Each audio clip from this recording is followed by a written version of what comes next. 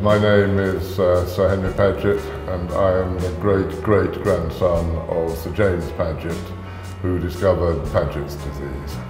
It has been estimated that less than 10% of those who have Paget's disease actually come to medical attention. We know that a lot of people surrounding patients can have very little understanding of the condition. Because a lot of people do suffer from it and are not actually diagnosed with it. So the Paget's Awareness Day is on the 11th of January 2019, and it is also the 205th anniversary of the birth of Sir James Paget. We need people to get involved.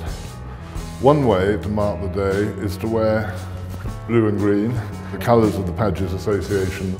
The Paget's Association is promoting a new clinical guideline that has been developed to provide recommendations for the diagnosis and management of Paget's disease.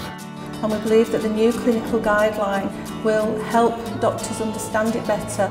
The patient passport is something new that we've developed. It would be helpful for patients to have a passport that they could keep at home that basically gives them all the information about their treatment and creates better communication between the different specialities. We've got a lot of information about the Awareness Day on our website, paget.org.uk.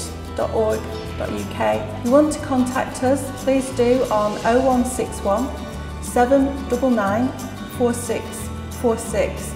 I'll be very happy to help you.